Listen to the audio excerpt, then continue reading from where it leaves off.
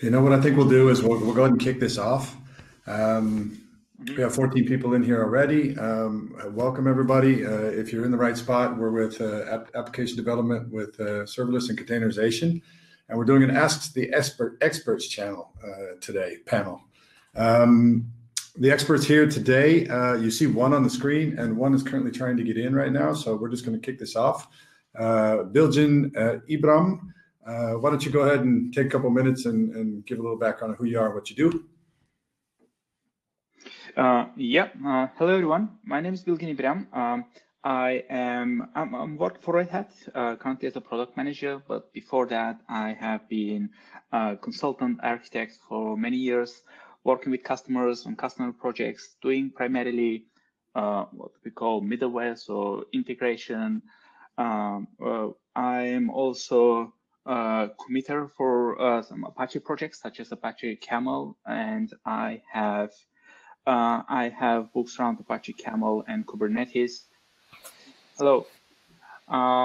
In the last couple of years, we moved most of our middleware to Kubernetes and OpenShift. So I've started using also Kubernetes, mostly from user point of view. So I'm not so much interested on how you install, manage, but how you use Kubernetes, how you create applications for it. That's me briefly. Okay, and you saw flying in like Superman is Roel Hodzelmans here. Roel, you get a couple minutes to tell everybody who you are. Hi, everyone. Hopefully you can hear me.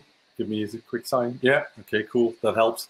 My name is Roel Hodzelmans. I'm a principal solution architect in the Netherlands. I used to cover basically the whole region from a middleware perspective. So in Red Hat terms, that means OpenShift and everything on top.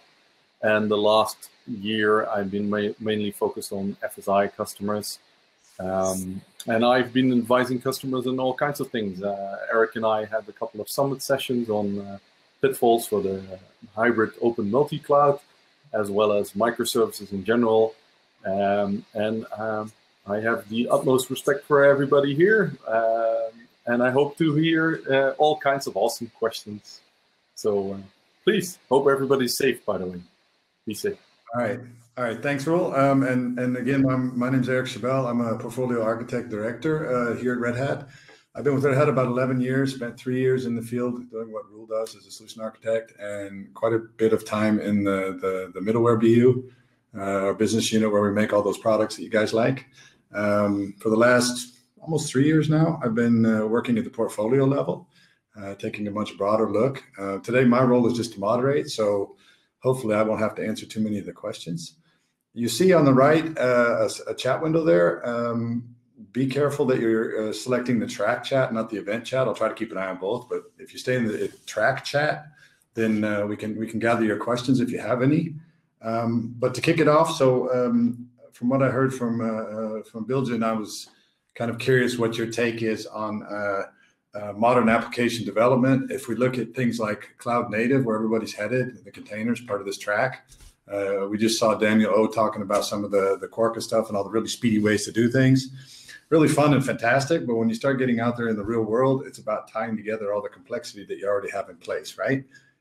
So people have for quite some time been talking about, definitely in the camel space, about microservices and things like that. But we have monoliths, we have microservices, we have containers. So give me a little tour to kick us off here of what your vision is as you roll into this space, having your monoliths, dabbling in the microservices as a company, and then where do we go from there? Well, okay, that's a big question, but if we look at it, what's been happening in the last decade, I'd say we had the monolithic application where we've been following primarily service-oriented architecture with probably something like an ESB as an implementation. And the main problem there was that it turned into bottleneck both from technological point of view and also from people point of view, because you had services that are leaking logic into the middleware, so it becomes hard to scale and update those. And then microservices gave us a set of principles and help us how we split monoliths into independent components. But early generation of microservices, they didn't have the right tooling. So you end up creating microservice that had to do its own configuration management and its own service lookup and lots of other things. So your microservice had to do too many things.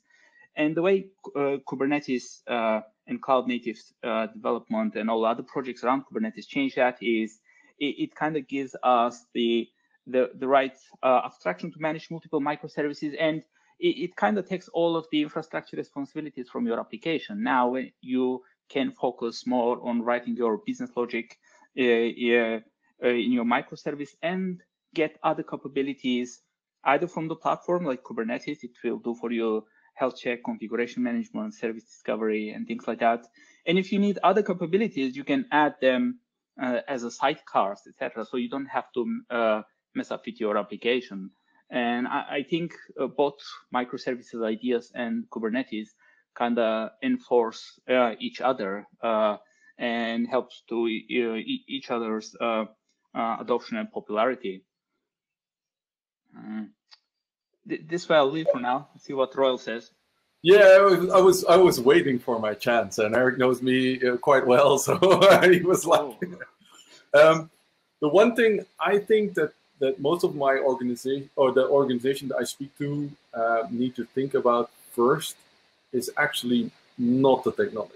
And like Bilgin already touched upon it, right? One of the things that we did wrong with SOA is that our organizations weren't ready for it. And what I see people struggle with most is not the technology. It's the understanding people and process that goes with the technology is a big deal. And also, I see too much people think, okay, if I just insert a tool, all my problems are solved. And what I can relate to is that obviously you occasionally look at like Kubernetes in general and OpenShift in specific. Self-service is key, right? And all the wait queues and everything. Yes, the tool can help with that. But what it cannot do is, if you don't have an established baseline, give you a number of how much it helps. So if you don't do your due diligence and you understand where you're coming from, you might think you're doing great, and in practice, it's a little bit more difficult than that. So I'm completely with Bilgin. To me, he's in the top left.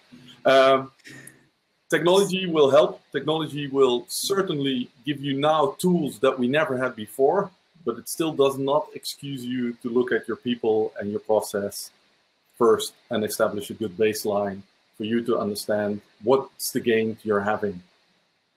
Yeah, that's absolutely a good point. I agree 100% with that, but we've talked quite a bit about that one. We have a question in the chat, so I'm gonna dump it in. It's not going a complete right turn. We've already talked a little bit about how you're taking these technologies and where you're going with this stuff. But as a regular developer, can I or should I use containers even if my company doesn't have them in production? And I'll add something to this too at the end, so you guys can kick this one off. Who wants to go first? I'll have a quick. Yeah, go ahead. No, Bilgin. I did that. Quick answer. I mean, it's not clear here why Langdom is reluctant using containers, so maybe he can clarify that. But containers and the related technologies such as Kubernetes have been around, I think now over 5 years.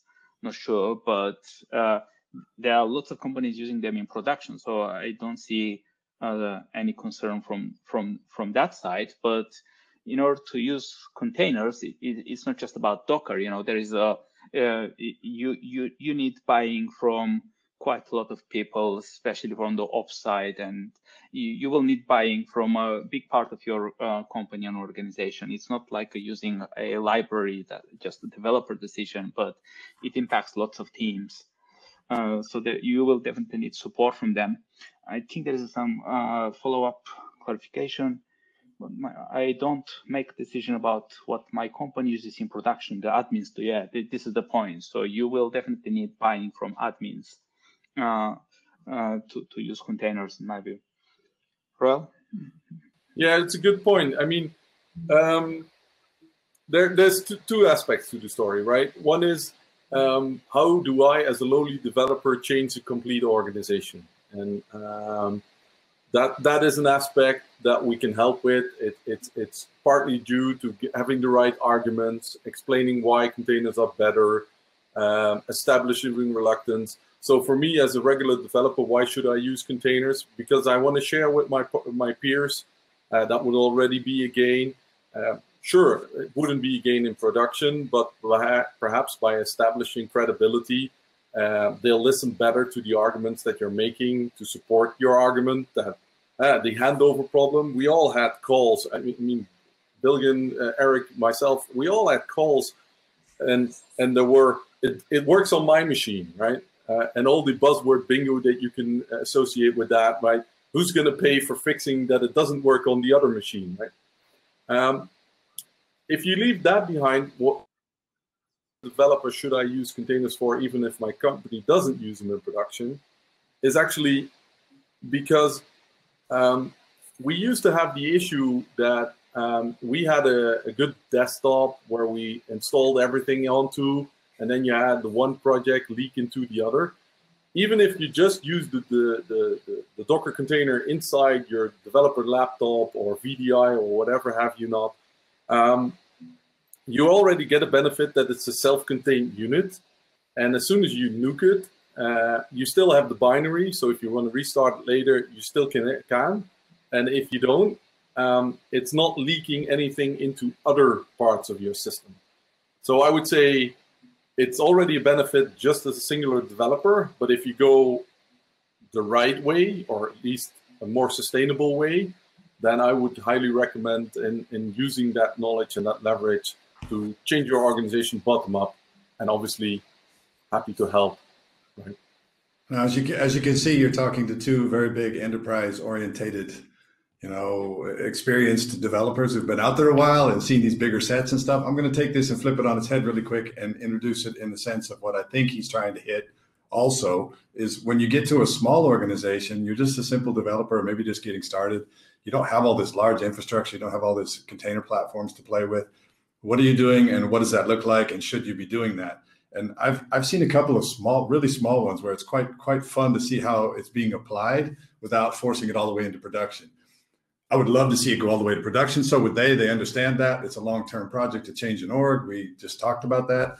But imagine you have your code in like something simple like GitHub and generating the containers out of that to just run them locally as a developer experience, whether it's going on a container platform or not. That takes not only the project being in a code repository that I can check it out, mess with it, mess it all up, and then throw it away and check it out again and start over. You now have a complete platform that's repeatable in a container to run your code on, that's always going to be the same. So yes, there's a lot of reasons to be using containers, even if it's not going to production, right? It's just going to speed up your cycle. Roel's got something to add. Yeah, I was thinking, and we shouldn't forget that maybe containers aren't the answer, right? Maybe serverless is already.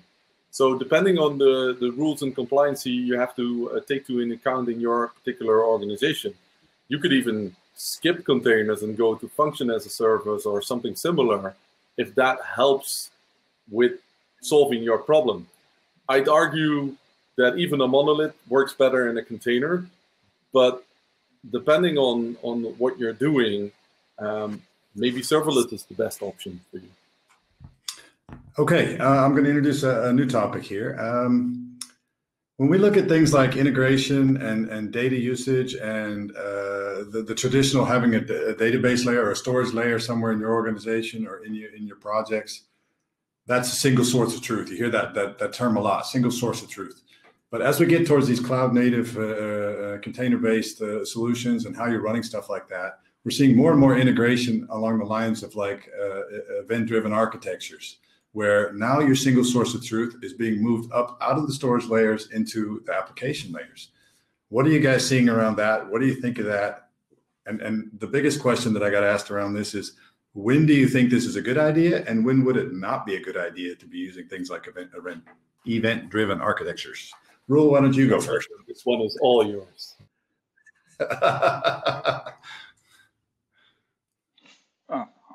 So who's going, Roel? This is absolutely your alley. not sure why you think that. Yeah. Again, there is I didn't hear a concrete question, but a broad topic. But if maybe I'll start with looking at the types of messages, and how do we get to event driven? If you look at the message types, sometimes you want your messages, let's say, to be they can be temporal. You may have, let's say, something like a stock ticker or something coming from IoT. So you have messages that you can afford to lose them. So these are short-lived messages. Then you can have messages that have to be consumed once, and you can have messages that you want to consume multiple times. So if you look at from the message lifecycle, you can have different kind of needs. Then you look at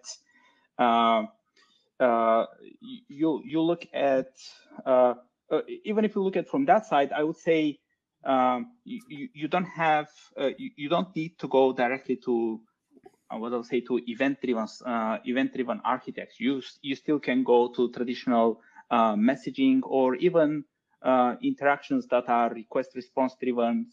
So without messaging. So I'm not like a thinker that you should always go to event-driven architecture directly. You can choose different flavors of messaging. I want to start from there, and I think Roel may have something to add to this before diving into the data side. Yeah, I'm thinking. So, what I see happening, and I know that's why I said it was written on your written on you, Bilgin, was mainly around the issue. What you have, regardless of whether you go event-driven or request response in the microservices world, is the data duplication issue. And right, every set of microservices, every value stream has its own set of data. And what helps is if you think about it, that the old data stores used to just sync via some kind of syncing mechanism in the database, and an application developer would never have to worry about, well, what I'm going to do and where I'm going to write my state into. And what we see now with the current setup is actually that doesn't scale anymore. The single database sort of truth, where everybody is using the common data model, it just does not work. And what you then can do is split up your data. But then you have the problem, hey, how do I keep my data in sync? How do I scale it across latency zones? How do I collect all the data from various sources to give my single, for instance, I'm working in a call center and I have to see everything what the customer is consuming. I don't care if it's in lending, in insurance, and in mortgages. I just want a single overview. And that's where you get into the really interesting world where integration plays a huge role. And regardless of whether you're using Kafka with Mirror Maker to consume across multiple environments, you're reading database logs with the Ibryam and change data capture to make sure that everything is eventually consistent. Maybe you're even choosing to go full on, always consistent and play with availability or partition tolerance. But regardless of what you're doing, I think the key thing is that you think about what you're trying to achieve. And if you're certain what you're trying to achieve, and if you test it yourself to see if having, how do you say, tunnel vision, that's the English term, sorry, I was thinking of the Dutch term, and take a step back and look, is this the right solution for the job? And I see in practice a lot of microservices that are still talking to a common data model and basically are a half SOA, half microservices thingy. And I think data and how you structure your data and how you collect your data and how you keep it in sync will be key for everybody to make a successful play on application development and serverless and containers and all that jazz, all the hype words. If you want to be successful, that's one of the points I would highly recommend that you tackle after people and process. Okay, that brings up a nice topic. So if we segue that change and messages and data left, right, moving all over the place, and then take that into the cloud. So now we're taking our cloud native thing actually into the cloud, not just our development environment locally and stuff. Now I know you and I, Roel, have had lots of talks about how cloud providers are charging a lot of money to move data around. What does that look like? Maybe we can get a little input from Bilgin about what are you looking at and how are you designing these message systems when they're going to be hosted in the cloud, where when you're transferring data around, it tends to cost quite a bit of money when it's coming in and out of the cloud, right? Yeah. Yeah, that's a good question. Now, I mean, data, it has multiple dimensions. They call it multiple V's, you know, but one of the interesting one is velocity. So it's actually when you move to cloud, one of the hardest things probably is to get your data there and to process it there. And if you look at all these cloud providers, they all have tools to move your data from on-premise to cloud. You know, they all have some kind of migration utility from on-premise database to their database, but from there on, there are not many to move around to other cloud providers or back to on-premise. And the project I'm working on right now is the Ibryam. So the Ibryam is an open source change data capture that can help you move data between different cloud providers, and that's something readers here should have a look. And then another related area I've been involved is specifically around data abstraction and data virtualization. And one of the common needs there is processing data where it lives. You know, your application may be running on the cloud, but actually the data typically will come on some on-premise data sources, and you have to combine that with some other maybe data sources on the cloud. And there is a big a need for actually processing data where it is without moving around, and other considerations specifically around security. You know, can you move data to a specific region or cloud provider?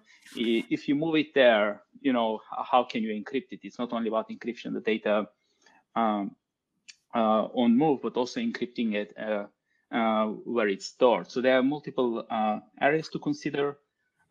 We could expand into all of these. Yeah, that's a good point. I mean, if you look at it, as a Red Hat, we're working on quite a few projects, right? We've got, as Bilgin rightfully mentioned, the Ibryam. One of the things I'm most excited about is obviously we can read with the Ibryam, and keep me honest here, Bilgin, it's your product, is read the database log and make sure that messages from there can get put on a Kafka bus, and Kafka can replicate that across cloud, no problem. We got Mirror Maker, there's a couple of other options, and then you can use those events to make sure that you have the right data on the other end, regardless of whether it's another cloud or if it's the same cloud but a different availability zone, or maybe it's on-prem. Doesn't really matter. The fact is you need something to keep that in sync.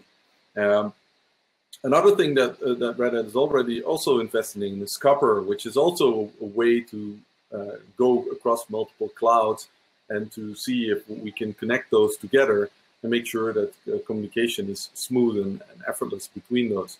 The third option would be Submariner and all its associated products, where we go layer 3 and try to keep separate clusters connected to each other. So there's plenty of ways to think about your strategy and how to make sure that you're leveraging the key components of the cloud, like Cosmos DB or something similar, that are really unique selling points. There's Google has some awesome stuff. Microsoft has some awesome stuff. Amazon has obviously awesome stuff as well. So what you need is actually a system that connects all of these together and use the unique selling points of each and every cloud there. And I think if you're thinking about your data strategy, and like Bilgin said, keep the processing where it's necessary, leverage the tool where you need it, but also leverage tools like the Bilgin and all the others I just mentioned to connect all of these when you need it, then you're truly doing the open hybrid multi-cloud. And then you're basically awesome.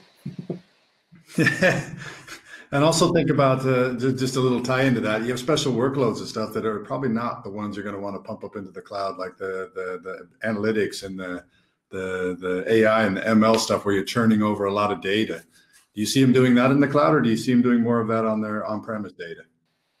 I see a little bit of both. If you talk about training models, it's typically something that you need a lot of computing power for, but you don't need it all the time. So if you look at those kind of things, I can see an absolute brilliant use case for the public cloud. If it comes to running the actual models, then I see a mixed area. I still see a lot of public cloud consumption, and why not? I mean, it's managed for you. It works really, really well. And if you can have a good relationship with your cloud provider, you can probably get a really sweet deal as well. But if you have still a large install base on-prem and you have the specific hardware to do it, then maybe it makes more sense to do it on-prem. It basically depends on where's your data. And I'm going to tie back to what Bilgin said. You want to do your processing close to where your data is. And if the data is on-prem, then running the model on-prem with proper hardware is probably better or cheaper. Well, cheaper is a form of better than running it in the public cloud. But honestly, I think for training the models, the public cloud is pretty tough to beat. Bilgin? Yeah, I agree with that. Just what you described, the training part, you need lots of compute on demand, so that's the reason. And if you think out a bit on the traditional databases, they've been optimized both for storage and processing, but now there is a move more to store data on file-based storage. Just move it to some cloud service and process it there. So the storage is really cheap, and you start up compute only when you need. So there is definitely move towards data lakes, file-based storage, formats such as Parquet, etc. This was happening. Okay, thanks a lot, guys. I'm going to take a little bit of a switch here because I have one here that's like underlined 3 times. A question for you guys. Let's take it down to, I have these monoliths. This is how my organization has worked. Now we're moving to look at how do we make this thing ready for the cloud, and how we're going to make it container native, and how are we going to approach this. What would be a good strategy for something like that? Would you want to just dump it in a container and see what happens and then work from there? Or would you want to, everybody would love to rewrite the whole thing, but that's not always possible, right? So if you're going to phase safe approach over time, how would you do this? Why don't you start, Roel? Yeah. So I was like, I want this one. Actually, I'm a little bit. So on the one hand, I would say put it in a container, or even better, use OpenShift virtualization. Put your monolith into your container platform. Sorry, KubeVirt, obviously in the upstream community, and then start strangling it. But what you see in practice is that might not be the best solution ever. First, you need to look at, is the monolith actually a bad thing? Because a microservice is a monolith with latency. So do you need your independent scalability? If the answer is yes, can I separate my monolith into domains? If the answer is no, you might get a better result if you just re-architecture it. If the answer is yes, then you would be one of my key candidates to put it in a container, or even a KubeVirt virtual machine, put it inside your container platform, and then start strangling the monolith. And that basically means carving out functions, putting them into microservices or whatever, and maybe function as a service, depending on the size, obviously, and what makes most sense, and if you want to scale to 0. And if you've done that, then you can slowly ease the monolith into, or carve the monolith into a new form. In practice, I see mostly put the stuff into a container and shove it on the public cloud and call it a new cloud-native architecture, and a little bit of greenfield. But I'm hoping that that Bilgin has better experiences than I have. I'm not sure. So I'm also very practical. I mean, when I work with customer, typically the starting point would be, if it works, don't touch it, let it run as long as it can. And then if you're not happy with the way a monolithic application works, is probably there is quite a lot you can gain even without doing microservices. If you just try to see where is the bottleneck in your release cycle, why it's taking 3 months rather than 3 days, and just by improving just by doing some scripting and CI/CD and automation, probably there is quite a lot you can gain just by having a monolith. And that's been described, I think, in one of the Red Hat blogs around like the majestic monolith or something around that title. And if that's not good enough, when you want to go to microservices, probably the most common mistake I've seen with customers is being overly optimistic and splitting one big monolithic application to 50 to 100 microservices. And that's typically a good sign for me. Like probably one monolithic application should be split first to 5 to 10 maximum, in my view. If you go to up to 100, it quickly you're going into territory you have no experience with. Obviously, you've been operating a monolith before that, and you're getting into operating overly fine-tuned nano services, and that's typically is followed up by the realization that you have too many small microservices. Maybe you should merge them back, etc. So I would say start very small. Start with monoliths and split it to a few microservices. And then, there is a long journey towards the cloud and serverless, but that's a good start. Yeah, I love that, Bilgin. It's actually to the point. It's you're basically trading a single deployment unit where most of the customers have trouble doing lifecycle management on this monolith, and then you're adding not just one extra, but you're adding dozens of extras. And newsflash, it doesn't get that much easier unless you're going advanced use cases and write operators or stuff like that. So maybe starting small is actually quite sensible. So I'm completely with you on that one. Yeah, I also think it's worth mentioning, we kind of glance over it a lot of the times, but the lifecycle management and how your organization needs to be ready. So I laugh quite hard when you say hundreds of microservices. Most organizations start struggling with the first 5, right? I mean, you don't understand the concept in the beginning of, hey, now that I've built this. I own the lifecycle, I own the versioning, I own the API. You basically become a little self-contained development unit, a business to business with the rest of the development units that own other microservices. So inside your organization, it's as if you're dealing with a third-party API or something like that. So you split it out into hundreds, all of a sudden these little development teams have too much on their hands, and the standard organization wasn't ready for that. That you see that a lot. Okay.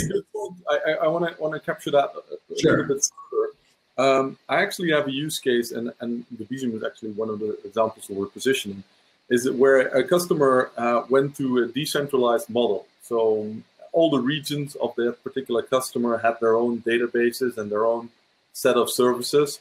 And now they want to bring it back together to a single point of truth.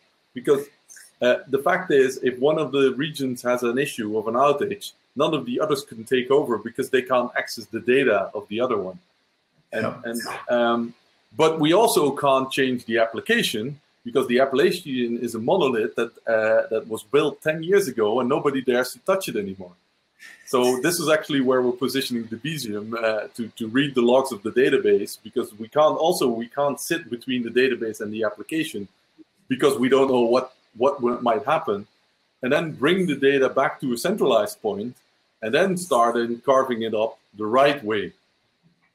So actually, we're not doing microservices. We're bringing it back to a kind of monolithic common data model first to fix the issue that they're not in control of what the regions did and what they did with their data. So as Bilgin said, if you go all out and go all microservices, you can wind up like this particular customer, where you have all kinds of small things and nobody's taking care of what the other is doing anymore. And then you're running into all kinds of issues when you want to combine the data back again for instance, your single point of truth. So what he said is completely, utterly awesome. I maintain a spreadsheet which is at microservices.fail, and there are like hundreds of posts when microservices fail. And from what you're describing, it seems maybe the reverse cycle has started, going back to monolith. I don't know, maybe up to level. We went over the peak of inflated expectations, and now we're in the throes of disillusionment, right?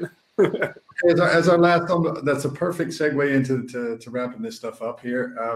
We have a little bit of time left, so let's talk a little bit about so you just basically described the process of going out to monoliths and breaking them up, and then wait a minute, maybe we went too far, let's go back this way.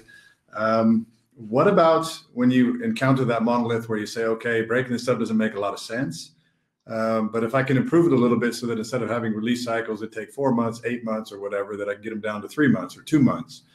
Am I happy enough with that? You know, the fast moving monolith like we like to talk about. What are your guys' thoughts on that? Is that something you want to leave in place, or do you have the realization that, hey, someday down the road, I don't want to get to the point where I have a monolith that nobody knows anything about? Yeah, but in the end, there's only 3 wise men. When you look at the problem, there's only 3 things that matter. One is revenue, right? How much does it bring? The second is how much does it cost, and the third one, what's the risk, right? And obviously, if it increases cost, but it's a lower rate than it increases profit, more cost is worth it, right? So it's not always I need to decrease cost and decrease risk and increase value. It just depends, right? And if you look at it, to me, I think the trade-off is where it matters. So does it make sense to run that monolith in a container, maybe multiple instances of the same monolith? It depends. Does it bring revenue? Does it bring value? And revenue might be a little bit too much money focused, but do I get a business gain out of it? Do I get a business gain out of decomposing that monolith? I don't know. It depends. It depends on every application has their own profile, their own way of doing stuff, and the own reason why you should do it. On average, I would also look in talent retention as a factor in this. And this is something that lots of people forget, and that's associated to the risk. If you only have outdated monoliths running on outdated legacy engineering, I don't care how much you pay, I don't care how awesome you documented this thing, nobody wants to work with it anymore. So if you make the trade-offs and you keep all of these things in vision when you plan this, I think a monolith could do awesomely. But I firmly believe that a serverless function, perhaps written in Quarkus, is equally awesome. It just depends. You're going to hit the wall one day, right? We've all been there. My view on this is I kind of like collecting, let's call it patterns and what scales in terms of development, you know, what's repeatable, etc. And the migrations from monolith to microservices is like it's a snowflake. It's one thing that is unique in every customer. Every application is different, and it's basically there are not actually, you know, so many things you can call as the best practices and apply again and again. So where I'm getting is probably the best thing is if you can make the monolith run fast, don't touch it too much, and maybe look at serverless and things such as Quarkus, you know, that gives life to Java, in my view, again. for greenfield projects, what can you do, innovate with serverless and Quarkus, with new things, while you still have your monolith, running there, and maybe not, if possible, try not to, try to split it into microservices and touch it too much. This is what I think developers love doing, working on greenfield stuff. I think that's a perfect place to wrap it up at. It's a nice segue into saying bye-bye to everybody that's joined us. You can reach any of us online. We're fairly easy to find, so feel free to reach out if you have more questions after this or anything you want to touch on.